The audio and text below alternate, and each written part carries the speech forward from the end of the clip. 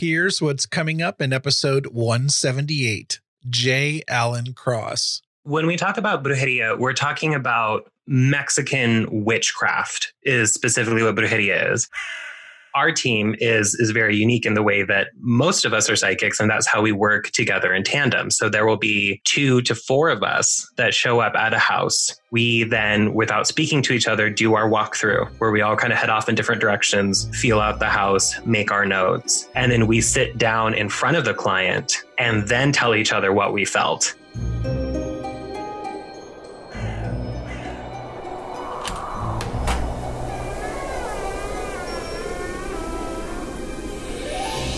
Welcome to the Big Seance Podcast. I'm Patrick Keller of BigSeance.com, and this is a place for an open discussion on all things paranormal, but specifically topics like ghosts and hauntings, paranormal research, spirit communication, psychics and mediums, and life after death.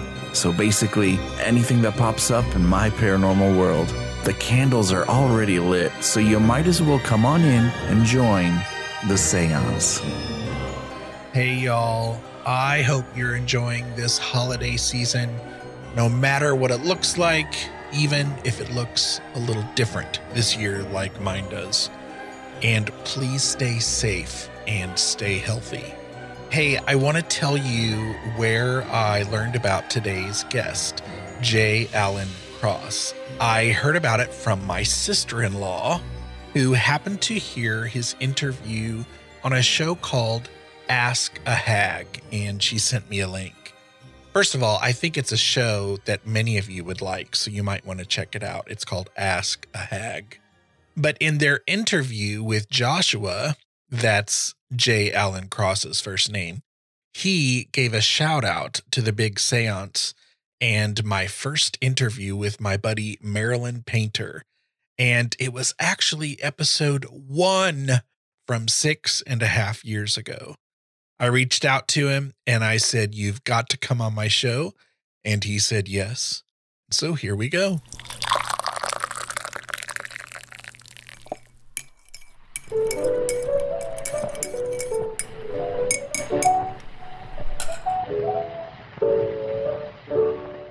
J. Allen Cross is a practicing witch of Mexican, Native American, and European descent, whose craft was shaped by his Catholic upbringing and mixed family culture. Living in his home state of Oregon, he works as a psychic medium and occult specialist for a well-known paranormal investigation team out of the Portland metro area. When he's not investigating, he enjoys providing spells and potions to his local community, exploring haunted and abandoned places, working as a consultant for other workers and investigators, and of course, writing about witchcraft. You can follow him on Instagram at Oregon_wood_witch. And he also has a book coming out, and I should have mentioned this the first thing, but that's okay. American Brujeria, Modern Mexican-American Folk Magic, and it is coming in May. And I'm fascinated by even just the topic and the description, which I'm going to read, and so I can't wait until this comes out. Here's the description from Amazon. A practical, hands-on guide to Mexican-American folk magic or brujeria.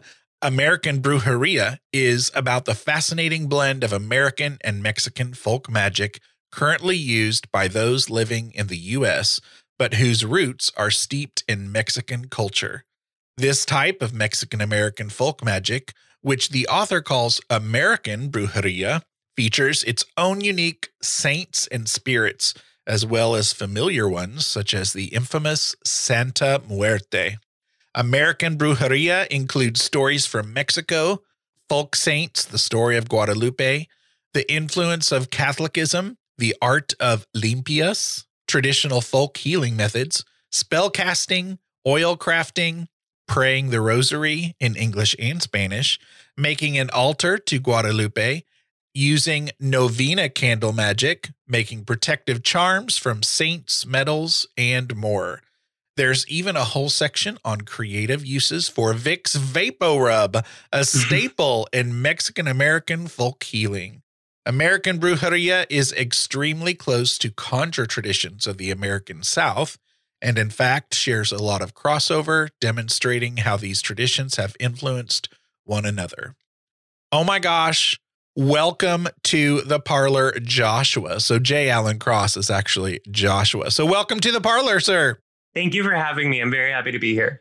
Awesome. I'm so excited to introduce this topic. I've told you already that once I saw this out there, I was like, yep, it's time. And we need us some of this. I was introduced to you from the Ask a Hag podcast. I think you were on there in October. My sister-in-law had heard your interview and shared it with me. And I was like, yep, definitely reaching out to J. Allen Cross. Yeah, I'm so excited that you reached out to me. I was actually kind of surprised when you did, but I've been a big fan of the show. So having you reach out to me, it was a very obvious yes right out of the gate. When my sister-in-law had mentioned it, she sent it to me because, first of all, I did not know my sister-in-law was that into that type of podcast. And so that was cool. I was like, shut up. And she told me to go to a certain timestamp, and you had actually brought up an episode of our podcast in that interview of my buddy Marilyn Painter. And so that was just, I was like, yep, he's meant to be on the podcast. And how have I not heard of J. Allen Cross? What's up with that? Is that episode in particular was actually very impactful for me because she spoke about something that I had already sort of kind of come across or noticed as far as the agreements with entities are concerned. And somebody on my paranormal team actually had channeled a very similar message from their guides. But that episode filled in a lot of the blanks for me as far as how it all works. And it makes a lot of sense. And it's something I've seen over and over again in paranormal work. We definitely, the child from first sight, I could feel it. It was something, you can feel the difference in an energy from a child's energy of bright and light to there was something very, very heavy just in the presence of the child. So immediately could feel it. So we did what we needed to do. We raised the vibration and, we tried to talk to the spirit. He talked in a different voice. The voice was somewhat altered, but not to the extent as you would see in a, kind of Hollywood movie where it's very exaggerated, but it was definitely not within the tone of voice of the natural voice of the child. Then when we thought that, he came to, he settled down, we could start seeing the color. His color in his face was very pale. It felt like the child's soul itself was set aside. The coloring was drained. The emotions were gone. There was no feeling of emotions that I could scan in the body. But then kind of based on, part of it is there needs to be an agreement. And we got to the point that the energy, whether it's called an entity or a demon, it's all just a label. So really what it is, it's a negative energy that was around the child. The child somehow allowed it to come in through some sort of agreement and has allowed it to enter into the household with him. And after we did what we needed to do, at the very end, the color started coming back a little bit. But then the child went around to the family members and shook their hands. And it was really odd. He walked to each one and held their hands and looked them in the eye. Wow. And he skipped me, but went around to all others. And the family's like, oh, he's saying, I'm sorry for all of this. I'm now me. When you think when someone holds your hand and looks you in the eye, it feels nice or okay. But he looked at me and skipped me. Then I left because it was really late at night. And what happened after I left, the child, reached a point that he was trying to burn himself in fire. After I left, things escalated really bad. So the very next day, they brought him back to me, and we were going to do it all over again, and even with more energy. And the mother said that he said that the person possessing him was asked, shook their hand for their agreement for her to stay. It was a female that was within him. That's what the shaking of the hands were, an agreement to stay. The parents didn't understand the agreement or what they were agreeing to. But holding of hands and eye contact is a form of agreement, of a letting in. And so that gave it permission to stay and come back again.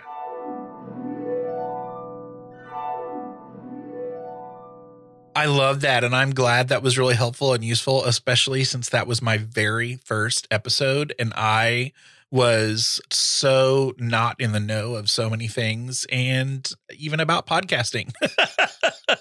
And so I'm glad that that first episode is connecting to people. And I love my buddy Marilyn. And so it might be time to get Marilyn back on here because it's been forever since Marilyn has been on the show. You know, as I've told you, I am so very uneducated when it comes to Mexican or Mexican-American culture.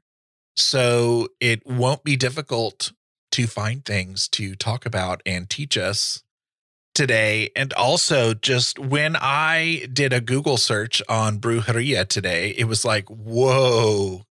And right off the bat, though, it didn't seem like I was seeing a lot of positive or glowing articles or videos. And some of it seemed dark, and I was seeing things that were very fear-based. And so from right off the bat, I wanted you to tell us, you know, first of all, just what it is, obviously, but then maybe some of the misconceptions that we need to clear up right from the top. Definitely. So when we talk about brujeria, we're talking about Mexican witchcraft is specifically what brujeria is. And when we talk about things like witchcraft, or when we use the word witchcraft is an English word. And so when we say witchcraft, we're automatically talking about English magic, English, witchcraft inherently. So people think that brujeria is like Wicca in Mexico, but that's not how it works at all. It's an entirely different beast. And you're right. A lot of the times it's not looked upon very favorably because brujeria is known traditionally to be very destructive. People are very afraid of brujas and brujos because, in Spanish, you change the ending of the words based on whether or not they're male or female. In the United States, we'll use terms like brujix with an X for non-binary ways of talking about it. But in Mexico, we would use the bruja or brujo. And brujeria is seen very much as a destructive art a lot of the time. There's a lot of fear around it. And the thing is that it's not unfounded. Brujeria is very, very powerful. And so when you become the target of a bruja or brujo's wrath, it can be really, really terrifying. And there are stories that even in researching this book that we're still hearing today of people who are like, no, I've seen someone fly, like actually fly, or transform into an owl or a jaguar. These magics in Mexico are still very, very real. And so there's a lot of superstition around how to defend against it, things you should and shouldn't do. In part of the book that I was researching, I spoke to a friend whose parents are from Guanajuato in Mexico. And she was talking about visiting there and how you are not supposed to be around or go near cats at night, because it is said that at night, brujas will steal the eyes from cats so that they can see while they fly through the trees. And in their place, the brujas put their own eyes into the cat. So if the cat sees you, then the bruja can see you as well. And so there's a lot of distrust. There's a lot of darkness surrounding brujeria, which is why in the book, I'm so very clear to differentiate between what I'm calling American brujeria and real traditional Mexican countryside brujeria. They're very different beasts because in Mexico, we have several different types of magic. And brujeria is the one that's most known, the most talked about, the most feared. So it's the one that we speak about the most. We also have things like curanderismo, which is the Mexican folk healing. It's very much Catholic based, and it's still a lot of the traditions and techniques and things like that in curanderismo is something that we would call in the United States magic or, some form of witchcraft, but it's not seen that way over there. And then we also have something called hechicería, which is sorcery, which is kind of somewhere in between. It's not this terrifying thing that brujeria is, but at the same time, it's not just healing and light and things like that curanderismo is. And so when we're talking about American brujeria, it's actually a lot closer to hechicería. But in the United States, Latino folks often refer to their magic as brujeria, just simply because that's the translated word for witchcraft, which we're trying to sort of reclaim in the United States. So that's why I wanted to differentiate the book as being American Brujeria, because what we're doing here in this work that I'm talking about, where we're doing, lighting candles to saints, doing limpias, which is like a spiritual cleansing to take off like hexes or sickness or things like that. All of that sort of work is closer to hechicería, but we still call it brujeria in the United States, which is kind of where the confusing part comes in. So you have to differentiate between what we're calling brujeria in the States versus what they're calling brujeria in Mexico. Because in the United States, if you tell someone like, oh, I'm a brujo, that simply means that I am a person who is Latinx and I practice a Latinx form of magic. Whereas if you go to Mexico and you say, I'm a brujo, people will literally run away from you because you have just told them that I fly through the night and eat babies. So neat. Yeah. So it takes a little finesse. And that's something that I spend pretty much the first chapter of my book talking about, is kind of being like, okay, let's dissect this real quick, because brujeria is still very, very real in Mexico. And so the idea that, brujeria is just, lighting some candles or whatever, it's completely incorrect. Brujeria is this really intense and very secretive magic that very few people get to learn because it is so powerful. Is it a religious practice? Not that I know of. Because again, it's very secretive. In order to actually learn real brujeria, you have to go to Mexico, speak Spanish fluently, and also find someone who is a real deal person. As far as I know, it is not. Most witchcraft is actually removed from religion entirely. A lot of people do blend the two, but they are separate practices. What does your practice look like? What does it mean for you? Yeah. So my practice in what I do with my kind of Mexican folk magic, it revolves a lot around Guadalupe. She is a big central pillar in this kind of Mexican folk magic as sort of a goddess type figure. Some people are very upset by calling it a goddess because we have to understand that we are working somewhere between indigenous practices and then the Catholic Church. So Guadalupe is kind of a weird beast in the way that she is both Mary, Mother of God, but at the same time, she's also Tonantzin, which is an old Mexican goddess of the earth. And she's very, very powerful. And so when Guadalupe showed up in Mexico in the 1500s, the Spanish who were there and the indigenous population there saw two very different things. The Spanish were like, oh, that's Mary. We know her. We're down with her. Sure. Like you can hang out with her. But then the native people saw a lot of their symbols in her. She looked like them. She was kind of their color in. She looked like us. She had the dark hair, the dark skin, things like that they had really come to know as one of them. She spoke their language. She had a lot of their symbols in her image. So like the black sash that she wears around is a native symbol to show that she's pregnant. A lot of the printing on her dress is also native symbols, as well as the moon and the sun that are around her. So there's a lot of arguing that happens between, people who are very much on the indigenous side who are angry if you say that Guadalupe is Mary at all. But then her entire veneration is done through, praying the rosary, which is a very Marian thing. And her image is very Marian. So she is this blended creature of both kind of Mary and Aztec Mother Earth goddess, which is something that we have to get used to, because a lot of this work is blending things that are, considered witchcraft and Catholicism. And that's something that really confuses a lot of people. But in our culture, they go together very, very well. Mm-hmm. So a lot of it, kind of revolves around working with Guadalupe, working with the saints, which is another thing that really confuses people too, because when I say that I work with Catholic saints, I mean, I work with Catholic saints. A lot of the times when I say, oh, I work with this saint, people think it's like Santeria, where it's actually a different spirit, but I'm just calling it Saint so-and-so. But in our work, it is the actual Catholic saints that we're calling upon, which again confuses people because they don't believe that this type of work in Catholicism should go hand in hand, but it really does. So a lot of my work is working with these spirits, these kind of holy spirits, God, Guadalupe, the saints. It's a lot of healing work where if people come to me and they have, or they feel like they've been cursed, we can do divination, find out if they have, and then we can do what we call a limpia, which is a cleansing to remove the curse or the hex, or even sometimes people just get bad luck or a bad spirit will attach to them. So it's a lot of this work. So the American Brujeria that I do is kind of a mashup of, traditional Brujeria, Hechiceria, and Curanderismo is the kind of three that end up blending together and then making a new beast here in the United States. So it's a very spiritual thing as opposed to religious. Yes. Yeah.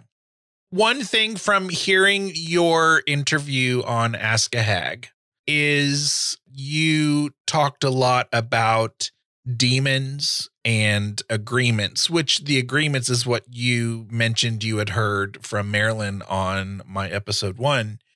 And I've been very open on the show about being skeptic of, the concept of demons as entities. So tell me why I'm wrong to be skeptical of demons and agreements that you can get yourself involved in. Mm-hmm. Well, I don't think that you are inherently wrong to be skeptical. I think it is important to be skeptical about a lot of these things.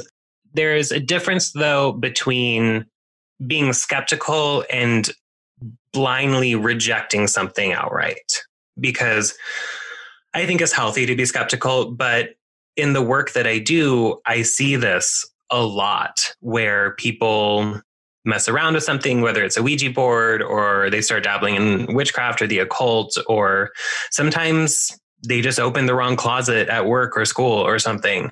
But these things very much do exist. And it's something that I have spent the last 15 years working with and trying to help people who are affected by them. Being skeptical is healthy, but we have to understand that the other side too is full of all kinds of things. And so there's this limited belief that the only thing on the other side is, angels, demons, and God, or something to that effect.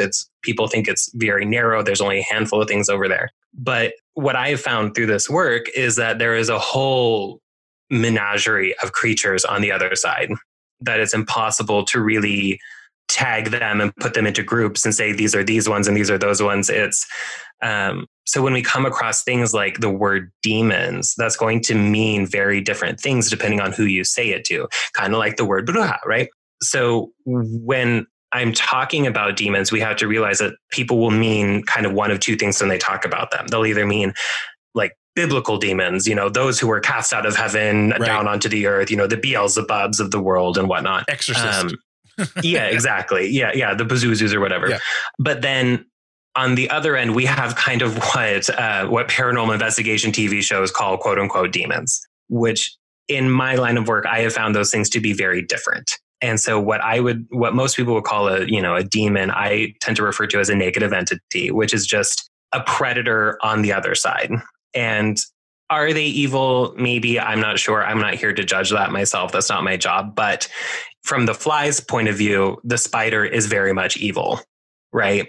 Mm-hmm. So these things on the other side that are feeding off of people or attaching to people or haunting them and making their lives miserable in one way or another, it's just simply their job. It's their function. It's how they work.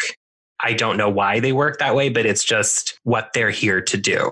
So in my line of work, these are the things that I end up dealing with. These are the things that I find people making agreements with the most. And it's something that is actually not as uncommon as people really think. A lot of the times people think that this is something that only happens in the movies or in really scary stories, or if it does happen, it only happens, once or twice every 100 years or something. But this is something that we actually run across quite frequently with my group. And so you are also just, a psychic medium, and you mentioned the group. So you do work with a paranormal team. How do you work with the paranormal team, and what are some of the experiences that you've had? Our team is pretty unique in the way that it is made up mostly of psychic mediums. So normally when it comes to a paranormal investigation team, they will have maybe one psychic on the team. And a lot of paranormal investigation teams are actually very skeptical about psychics because they want everything to be super scientific, all that. That's a whole different story. Our team is very unique in the way that most of us are psychics, and that's how we work together in tandem. So there will be 2 to 4 of us that show up at a house, and we then, without speaking to each other, do our walkthrough where we all kind of head off in different directions, feel out the house, make our notes. And then we sit down in front of the client and then tell each other what we felt and sensed and got it. And that's always an interesting experience because you don't know what everybody else got. And so you don't know if you're just the odd one out that didn't pick up anything that they were getting. But more often than not, we're actually all very much on the same page, very much picked up the same things. And then once we kind of explain to each other and to the client what it is that we feel is happening, then we can form a plan. And so my team, we really like to be in and out in about 4 hours. We like to show up, see what's going on, form a plan and deal with it, and then be done.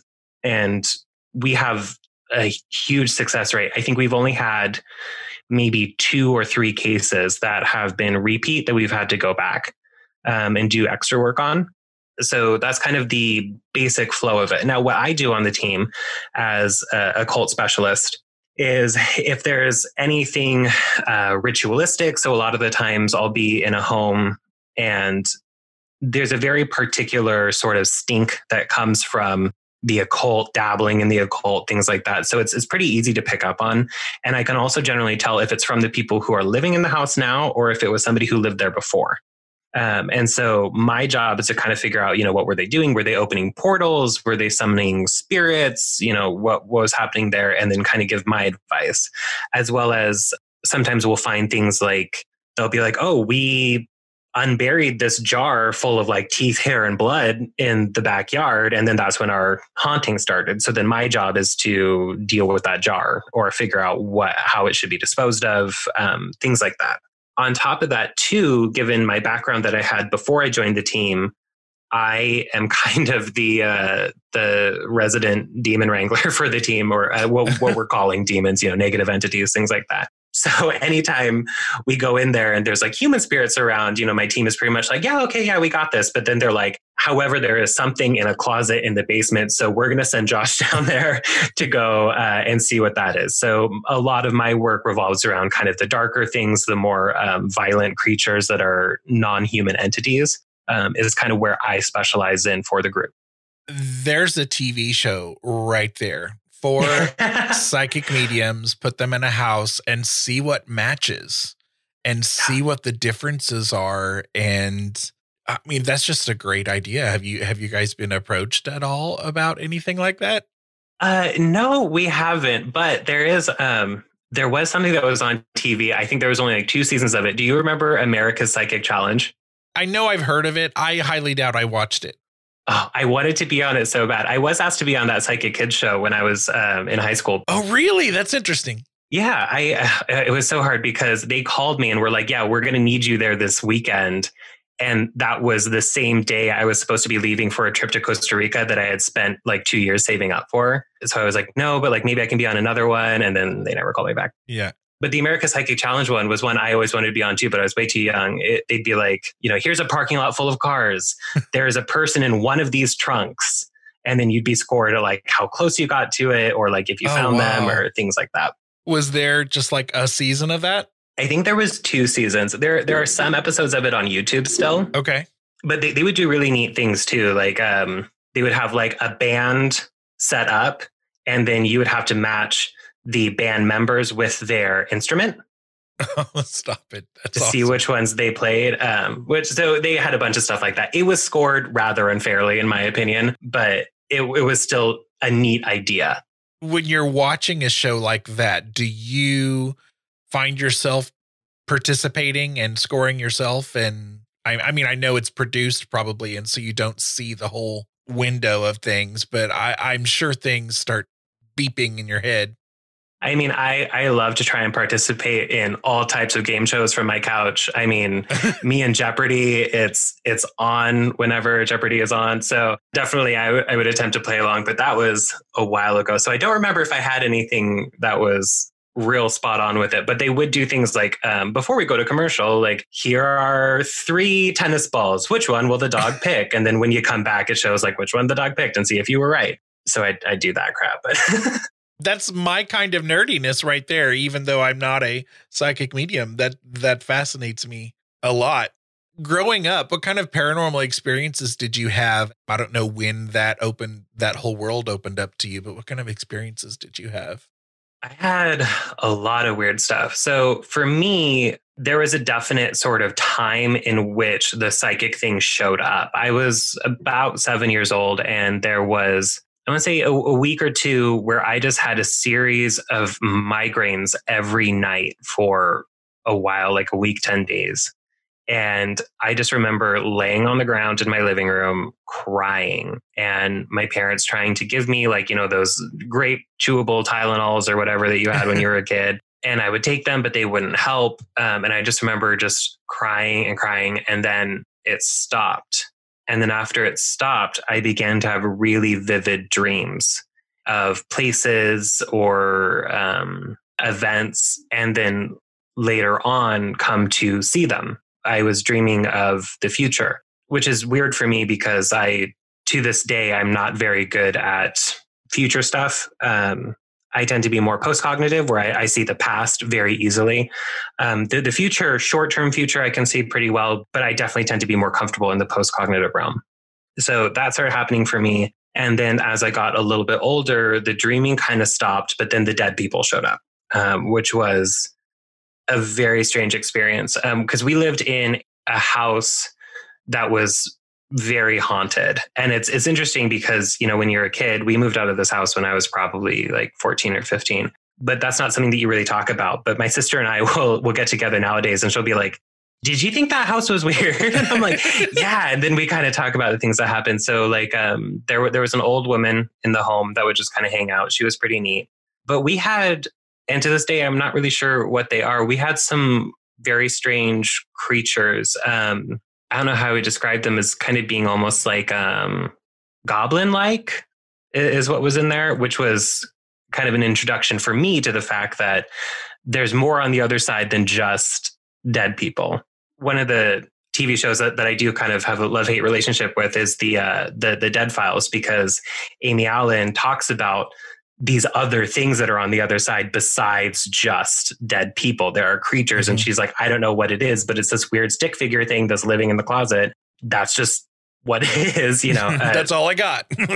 Yeah, that's all I got. So that was a lot of that house growing up, was being around those spirits. As far as like specific instances, I remember we had this bathtub. We had this wonderful, like, antique clawfoot bathtub, which I should have totally enjoyed way more than I did, because I thought that was standard in all homes. Come to realize it's definitely not, and I want it back.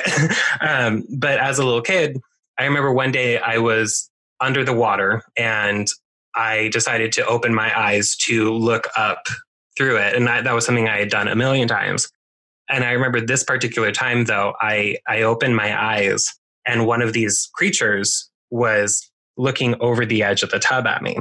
And the only way that I could describe it was that it was made out of shadow. So it was just kind of like a silhouette. And it looked kind of in shape like a pig, in the way that it looked kind of like a very lumpy pig. And it had like its little hooves over the side. And it had the ears that kind of fold over on themselves on top. And it had these 2 eyes that were just like little stars. They were small, but they were really bright. Okay, wait. Are we talking like cutesy Charlotte's Web, Wilbur the pig, or are we talking like Nightmare Pig? Like Nightmare Wilbur. Okay. It's very much, yeah, like if we just take that shape but then turn it into just total darkness. and then just looking at me over the side of it. And I freaked out, just came up out of the water, and it was gone. It was absolutely gone. But I remember that so vividly and being really rattled by that for a while. I would think so. I want, going back to your headaches thing. Is there a part of you that wonders if this was like some kind of brain event or like a medical event where there's like a side effect that came out of that, where you gain these abilities? You know, like we hear about people who have like car accidents and then all of a sudden they have these abilities, or do you think it was just, I don't know what the alternative is, but how do you work that in your head? I've never really considered it so much of a medical event. It's always been in my mind more of a spiritual event, because it's not unusual in my family. The headaches thing, I haven't talked to anybody else in my family and had them be like, that was true for them too. But my family is very psychically connected, and it all kind of manifests differently in each of us.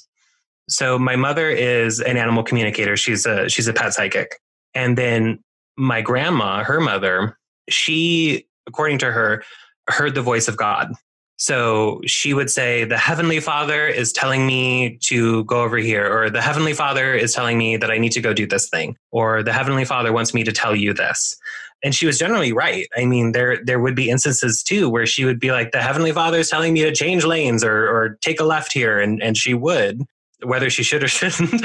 And then there would be like a car wreck where she just was, or something like that. So it seemed to be very legit. So I've always kind of chalked it up to, it was a family thing that was going to be happening to me no matter what. That is just kind of when it decided to download, I guess. My sister is also very psychic, but I don't believe that it arrived for her like that either. I guess, I don't know. It just really needed to be hard for me for some reason. It sounds like you have a cool family that was very nurturing and open to the other side and the possibilities of stuff like this, which is cool. Not everybody has that. Yeah. I remember telling my mom that I thought that I was psychic, and I was probably maybe like 11 or 12, and I'll be dating myself here. But at first when I told her, she was kind of like, oh, okay. And then the next day she came back and she was like, hey, I want to show you something real quick. And I'm like, okay. And she had cut out an article from a magazine that was in her hair salon. She had owned a hair salon at that point. And it was an article about this brand new show that was about to premiere on TV called Medium. And it was an article all about Alison Dubois, the real woman, and how she saw dead people and spoke to dead people. And she had dreams too. And she used her abilities in order to help solve crimes. And so I remember my mom, I still have the article to this day. I remember my mom showing this to me and being like, there are others like you out there. You know, she didn't necessarily understand my particular brand of psychic work, because I'm one of the few actual kind of mediums in the family, which manifests a little bit different from the other ones. But I just remember her being like, you know, there are other people like you, and they're using it to help people. They're doing good things with it. And then so that sort of impacted me a lot at that age. And I've always kind of grown up with this idea that I need to be using this for a purpose that helps people, which has really brought me to do the paranormal work and help people who have, you know, paranormal problems in their homes. I have worked on missing persons cases, but not in any official capacity. People who are the family of missing people will come to our group a lot and ask us to give any insight that we can. So I haven't worked with law enforcement or anything like that, but I have assisted where I can in doing that work. So that was a big impact for me, having her be so supportive like that, but also bring kind of other people into the fold who were like me. That is beautiful. Do you remember the first time you were able to help someone with your ability after that moment where you realized that, you know, helping people was a way you could use your gift? I do think so. There was, at least I remember my first sort of official case that I did. I was 16 because I remember I drove myself there, and that was new. And I went there by myself. It was actually my mom worked in a doctor's office at that time. And the basement of the doctor's office, because it was like, I am from a small town. So the doctor's office was basically a residential home is what it looked like. And the basement was a very old 1970s apartment that the owners were going to be renovating and turning it into a nursery.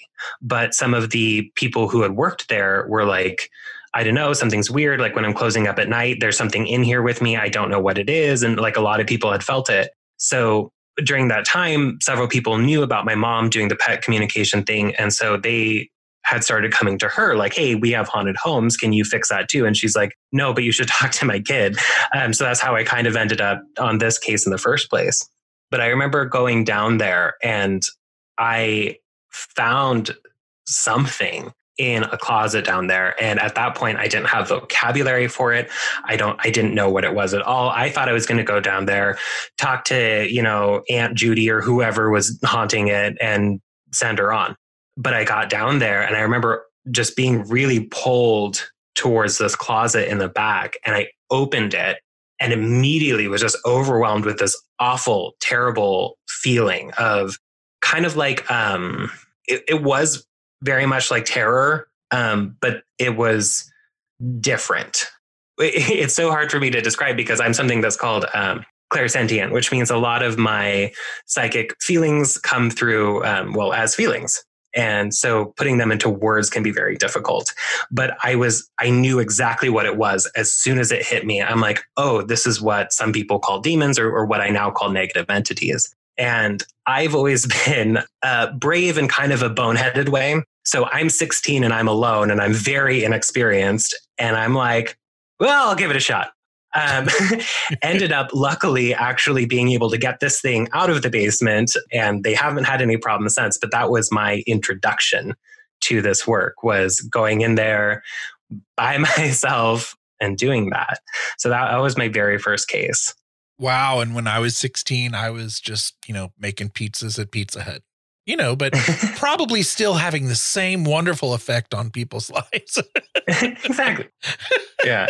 Everything has been very abnormal for me from the start. When little kids in my neighborhood were putting up signs that are being like, I'll mow your lawn or I'll do a lemonade stand. I'm like 5 and I'm asking my father how to spell exorcism because that is what I wanted to bring to my local neighborhood. And he's like, bro, no.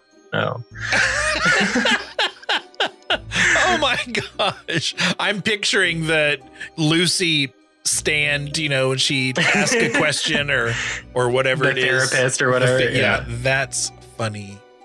Well, oh my gosh, the time has gone by so fast and we have only I feel like we've barely had an introduction to J. Allen Cross, and I just need to do some good research and then dig in more.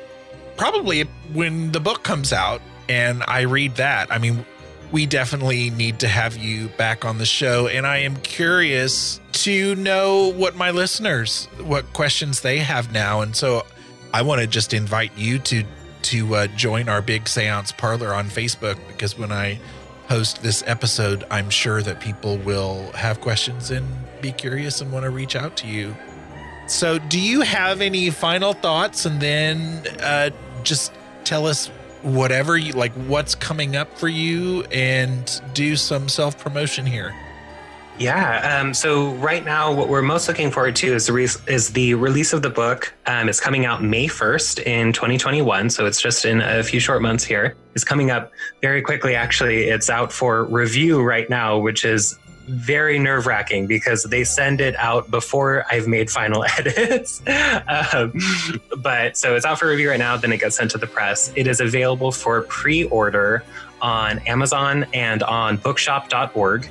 You can pre-order it there, have it shipped to you as soon as it drops on the 1st. And if you want to get a hold of me, the best way to get a hold of me is through my Instagram. I am at Oregon Wood Witch with underscores in between. That's the easiest way to keep up to date with everything that's happening and best way to reach out to me. Awesome. Well, I so appreciate you giving us your time and energy today, and I look forward to chatting with you again sometime. You rock! Thank you, and I would very much like to come back. Awesome.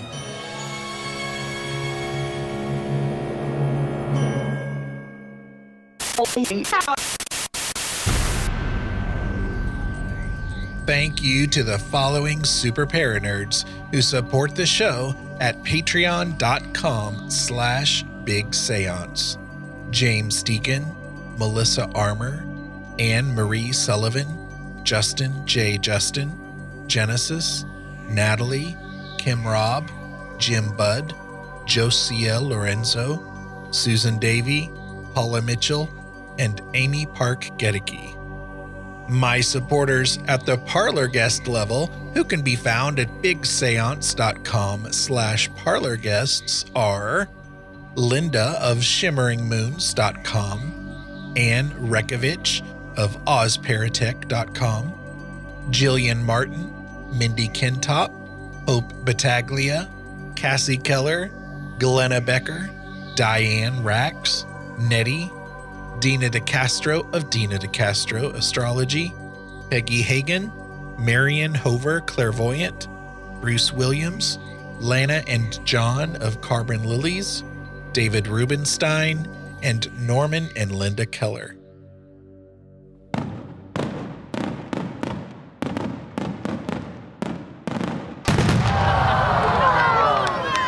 That sound you just heard was the Above and Beyond There's Not Even a Category for Your Level of Support fireworks display, because I have 4 awesome listeners who continue to support the show at the $10 level. Steve Skinner, Kevin Gilbert, AJ Meredith, and James Wilfong.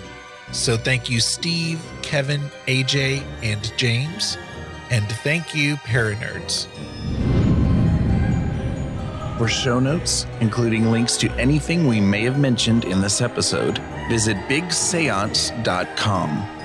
You can find and subscribe to the show in Apple Podcasts, Google Podcasts, Spotify, Stitcher, TuneIn Radio, iHeartRadio, and just about anywhere podcasts are found. Do you have any comments or feedback? Go to bigseance.com/feedback to learn how to get your voice in a future show. Or you can call my feedback line, 7755-TELL-ME. That's 775-583-5563. Interested in learning how to promote and share the podcast? Go to bigseance.com/share. Thank you so much for listening. Unfortunately, it's time to blow the candles out, but we'll see you and light them again next time.